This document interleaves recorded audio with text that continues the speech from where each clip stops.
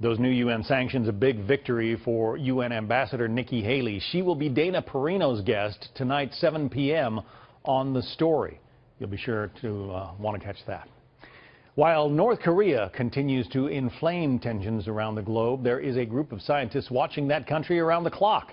Shepard Smith reports on the important work of waiting for the next nuclear blast.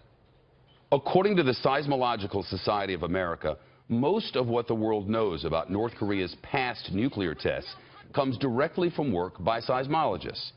These scientists study earthquakes and energy waves moving through the ground. Nuclear blasts create their own energy waves, and studying them helps pinpoint the location and size of explosions. On September the 10th, 1996, the UN General Assembly adopted the Comprehensive Nuclear Test Ban Treaty. That banned nuclear explosions everywhere on Earth, the atmosphere, underwater, and underground. North Korea is the only country to perform nuclear tests in this millennium, and all have been underground. That makes seismologists essential. In the case of the last test of North Korea, over 100 seismometers of our network detected the explosion, and seismologists very rapidly can determine the location. The Comprehensive Nuclear Test Ban Treaty Organization has more than 300 monitoring facilities around the world. Randy Bell is the director of its International Data Center.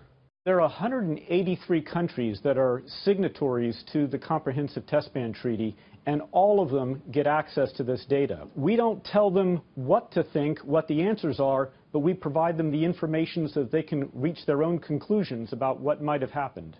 According to his organization, when North Korea tested nukes in 2006, 2009, and 2013, the data was processed and distributed to their member states within 2 hours of a test.